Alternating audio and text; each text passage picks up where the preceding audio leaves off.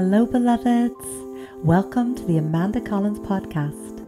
It's my honor to help you awaken to joy, be your greatest self, and live a life you love. I'm Amanda Collins. Each week, I'll share tips, practices, and rituals to help you feel the storehouse of joy inside. I'll answer your questions and talk with thought leaders from around the world about health, wealth, love, conscious living, and parenting. Are you ready to live your most fulfilled life? Welcome to Wisdom Wednesdays. This is episode 41.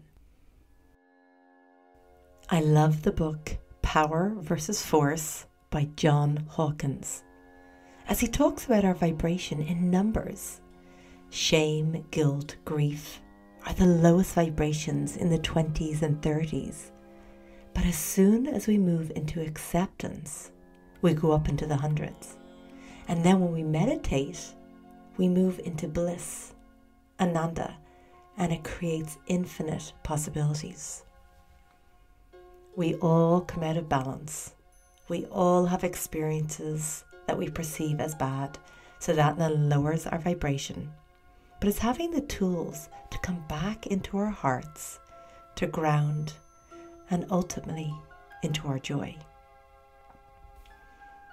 It's vital that we allow emotions such as grief, sadness, or anger, as these emotions are important. It's important to move through them and not avoid them.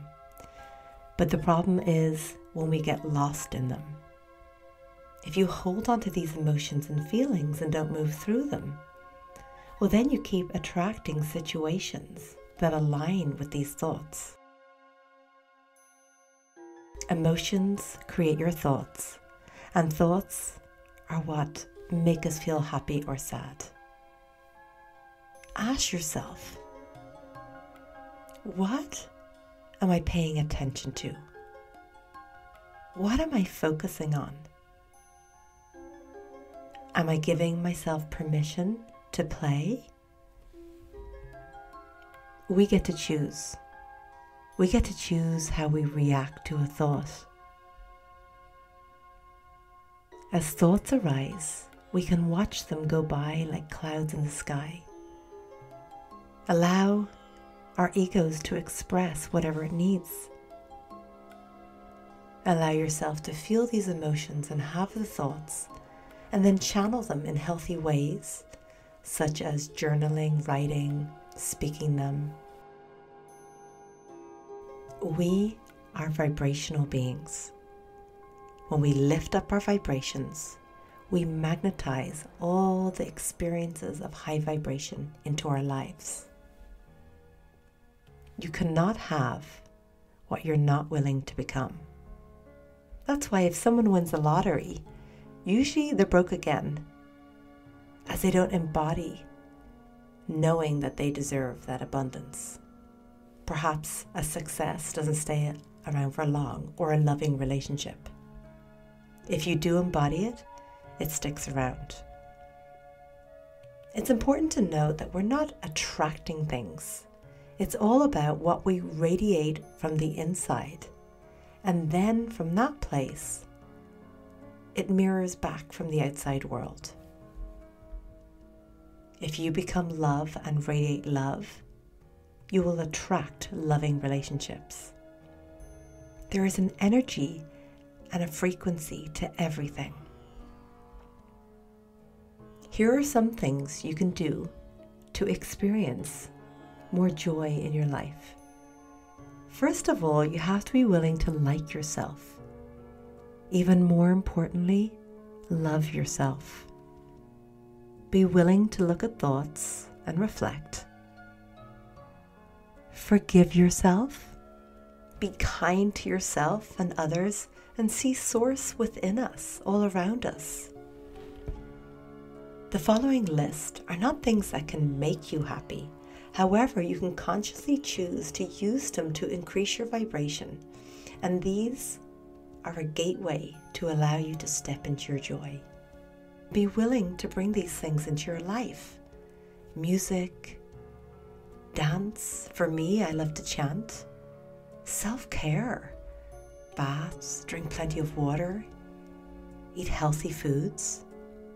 Spend time with people that you love, in places that you love. Do inspiring things. Read books that you love, watch movies that you love, good podcasts, listen to your spiritual teachers. Exercise.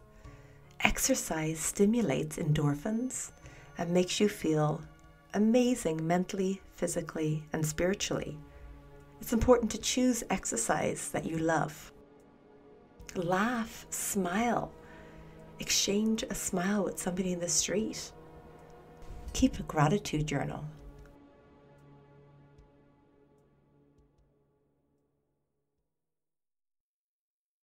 Now, I would love to hear from you. What are some of the unique practices you do to keep your vibration high? By you sharing your ways of doing so might be just what someone else needs to hear to inspire them to step into their joy.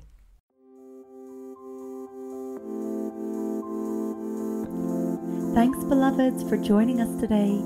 Please come over to themandacons.com to continue the conversation and get access to all my podcasts, blogs, and videos. Did you enjoy this podcast? If so, please subscribe to the Amanda Cons podcast on iTunes and leave us a 5-star review. Feel free to pass this podcast on to your friends.